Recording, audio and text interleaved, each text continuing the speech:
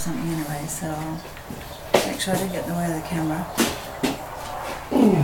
Hello everybody, you've caught me at it again, and I've just I've been a little bit intermittent here in the studio in the last few days, and I haven't posted too many video clips, but anyway, never mind, such is life. I've got a bowl here that I threw just, in fact I threw it yesterday, and it's ready for turning. So let's get down here on the wheel head where the action is. I'll bring the camera in a little bit closer, and then we can see in a bit more detail what I'm actually doing.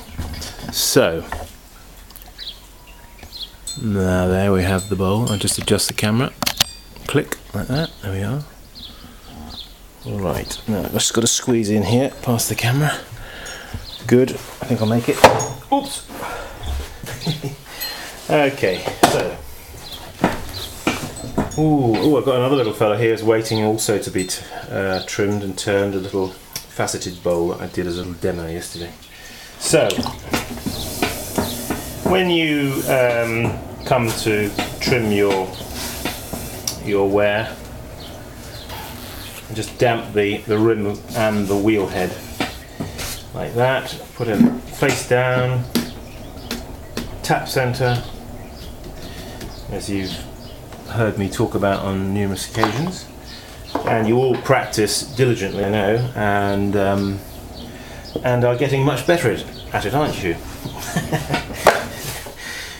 Seriously, keep at that tap centering. It will save you such a lot of hassle if you can learn how to do it. So there we have it. She's on center. Now I've got this turning tool here. This is probably a bit of a repeat for many of you. You've seen me do this lots of times, but well, sometimes you need to see these things more than once, don't you? So you can see I'm paring away the clay here, and I've thrown this, allowing extra thickness here in the base of the pot to allow me to do that.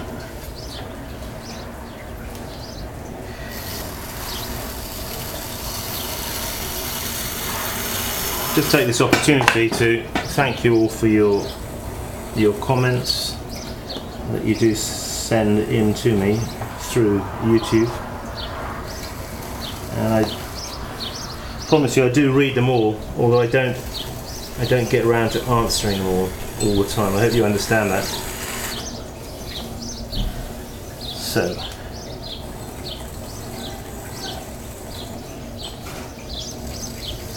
there we are.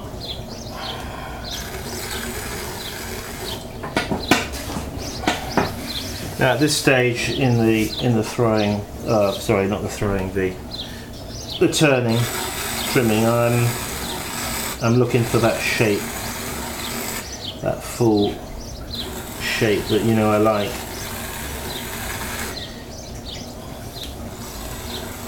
Like a full flowing curve, not a broken line but a continuous line. So we're now going to go in here on the top, pare away the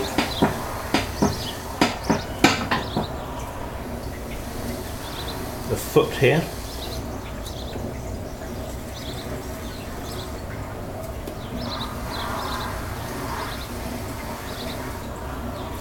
That's often a convenient place if you want to put a your own personal seal. That is a good place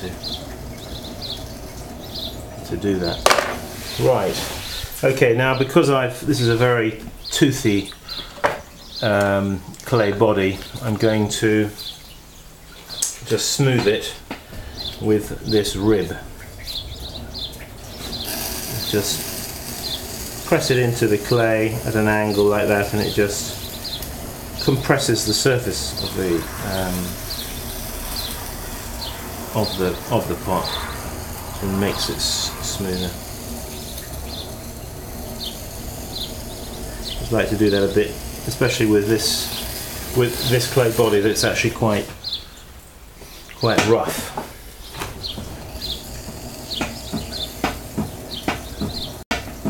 There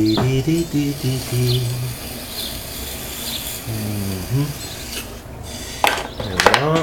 Now then, just more attention here.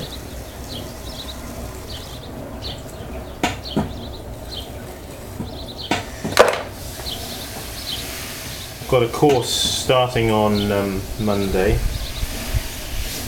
so you'll be able to see me with some of the students next week. Okay, there we have that one. Hope you can see that. The shape, the foot ring. Even the foot ring, I try to get a relationship between the angle I cut on the foot ring there, which then relates to the shape of the body of the pot. So it doesn't look like it's an appendage just sort of stuck on, but it actually looks like it's in harmony with the rest of the pot. It's the sort of thing I find important. So after I've trimmed my pot, I put it back on the wheel like this and just wet the rim just to smooth it over a bit, because I don't like a flattened rim when it's gone face down on the wheel head. It can get a rather flat look to it, so I like to just give it back its rounded look. Right, that's now ready to be dried or raw glazed, or have whatever treatment we think is appropriate. Just putting on a few seals here on the bottom of this pot. I've got one for Spain, one for 2008, and my own seal. And there we have it. Okay folks, this is Simon Leach saying, why don't you have a go? Get out there in your studio, be inspired, and get practicing. Hang on in there. Okay, we'll see you soon. Bye now.